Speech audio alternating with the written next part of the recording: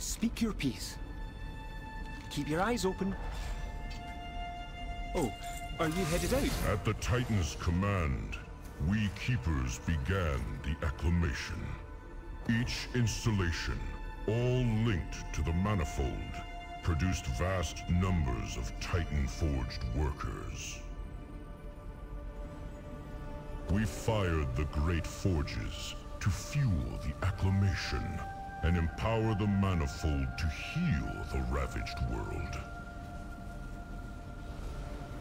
Then began construction of the Coreway, a direct channel to the heart of Azeroth that would allow the Titans to study the world's soul without harming it. However, as we delved deeper, we encountered certain obstacles, colossal crystals, which we came to realize were calcified chunks of the world's soul's essence. They are of great power, and I wonder how many yet remain undiscovered beneath the earth, all over the world. By word of the great Khaz'goroth, the Titan's research has revealed that Azeroth's world soul is indeed the Prime. Our purpose may yet be fulfilled.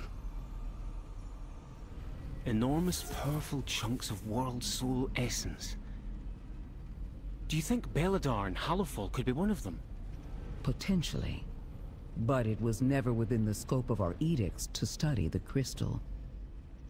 He mentions the Titan Forge making the Coreway. Did you know it was built to study the world soul? We were created for the great purpose of serving the Titans, and thus we built it. Its purpose was irrelevant to us. We fulfilled our edicts dependably, and we have strived to do so throughout the millennia. Despite Kaz Algar facing many setbacks. Setbacks? What do you mean? Long ago, the continents of the world split apart, and the machinery that powered our facility was damaged, cut off from the Manifold. We were unable to repair the connection. We operated on auxiliary power for a time, but eventually it ran out, and we fell into disarray. That must have been the Sundering. It's miraculous that any of this survived intact.